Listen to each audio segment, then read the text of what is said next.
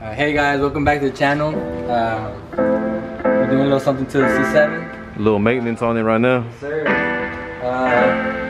For my last video, I told you guys I was gonna do the kooks heavens, and I got them on already.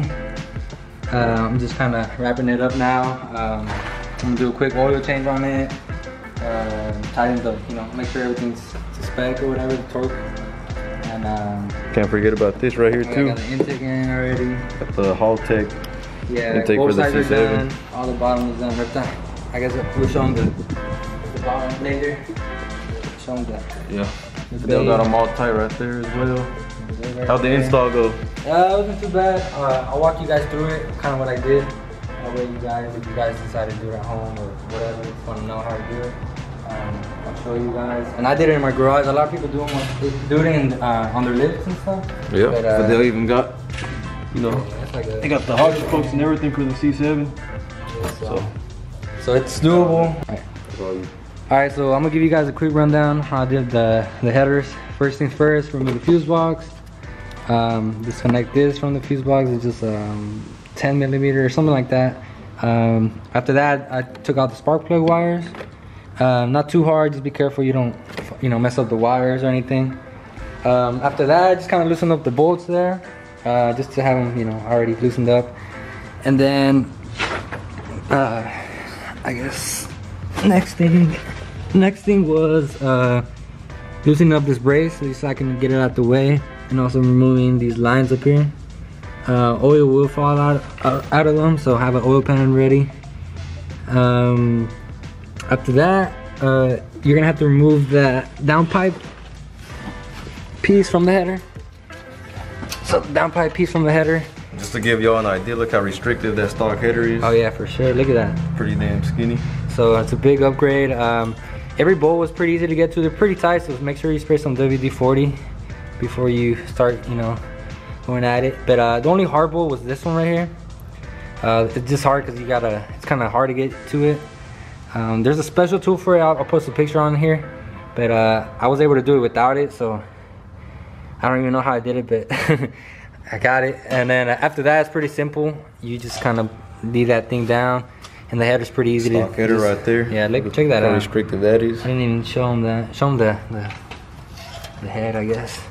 Look at that. The flange on there. I don't know. What do you think that is? An inch and a half or something? It's too damn small for a vet. That's what it is. Yeah, that is true. But yeah, she's looking all pretty right now. That's pretty much it. The driver's side was, I think, easier. I did not have to move the what is it called, the steering rack. I also forgot to tell you, I removed the starter shield. Make sure you put it back after you put the headers. Make sure you also get the O2 sensors wired up and stuff with, I don't know, with clamps or whatever you want to use. On the passenger side, pretty easy as well. Easier than the driver's side, I think. It just kind of slid in, and the other header just came out pretty easy. And after that, you just obviously want to use your clamps that you get with your headers, the swivels and all the seat clamps. So another tip I'm gonna give you guys is don't tighten it all the way, because you will have to kind of move stuff around once you get the X pipe on.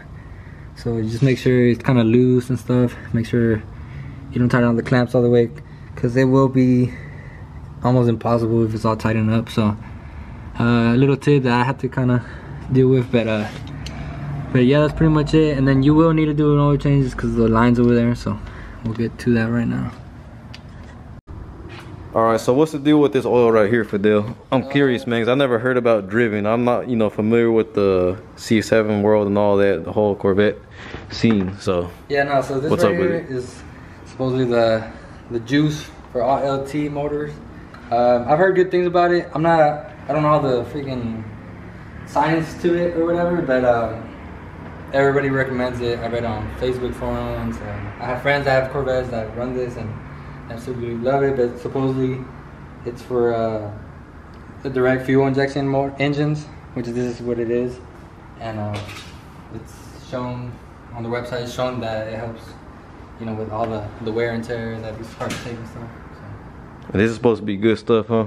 Yeah, so it's kind of pricey, I'm not gonna lie. I mean, I'm gonna test it out. I'll let you guys know like later on how I feel about it, if I you know, if I'm gonna keep using it, but for now I'm gonna use it. I'm gonna test it out and see what happens. All right, we're about to wrap it up. Like I said, I need to do an oil change because we removed these 2 lines, and but it's pretty easy. Just 2 bolts. So there's a bolt here, bolt here. So I mean, obviously do 1 at a time. It's a 15, I believe. And then once it's all drained out, remove your filter that goes here. Pretty simple. And after this, we should be really close to just starting the car. See what it sounds like. Alright, just in case anybody's wondering how much it could cost or how much it takes. It takes like 9.8 quarts or something like that.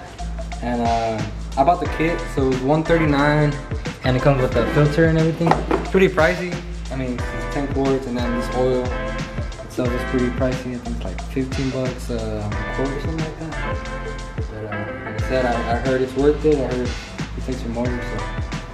Dude, sheesh, look at that drip. God damn. Sheesh, man. Alright, here we go. This is a Kooks headers, 2-inch header with a 3-inch X pipe. I think I'm gonna start off on tour mode.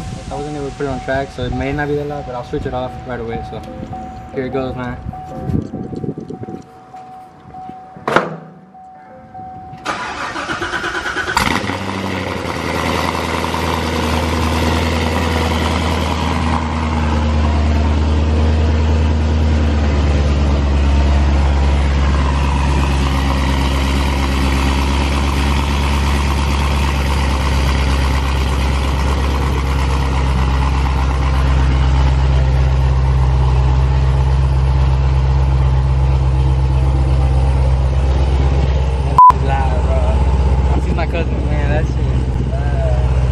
That's louder than I thought too. Oh my god, I think that's tour mode. Alright, we're gonna go to Eco mode? So that's quiet mode. That's quiet mode? Yeah. You got a little quieter, you can tell. Alright. So it's smoking because it's, you know, it's a new one.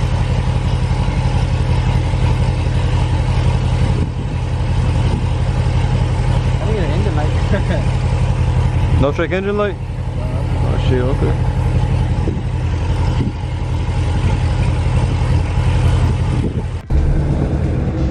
First test drive around the block. How we feeling? I don't know. I'm just kind of taking it in right now. So far so good though. So it's on tour mode right now. I'm in my apartment. I don't want to get kicked out. Alright, so for the other going on this first cruise right now, filling everything out. So, you know, we just check the oil, we just pump gas and everything.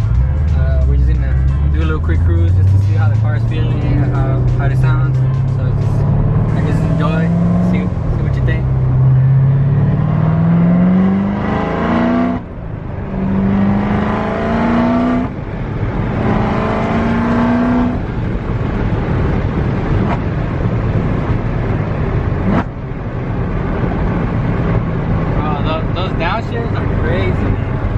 I don't know if you guys can pick it up in the camera, but that shit sounds crazy. It's pretty damn loud. Yeah.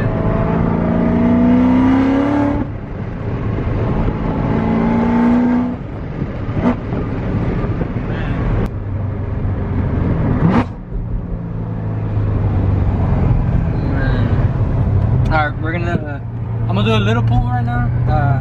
I still need to tune. I haven't got an engine light. I don't know why. But I'm gonna do a little pull. I'm not gonna get too high in RPM, but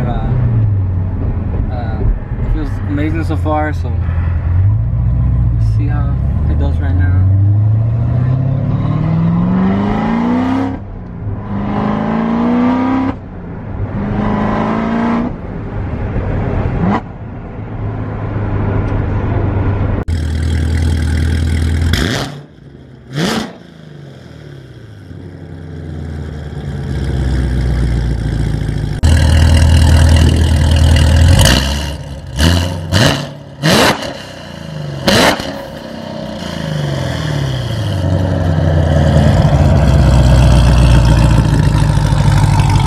God damn. That's loud. Cousin. That's loud.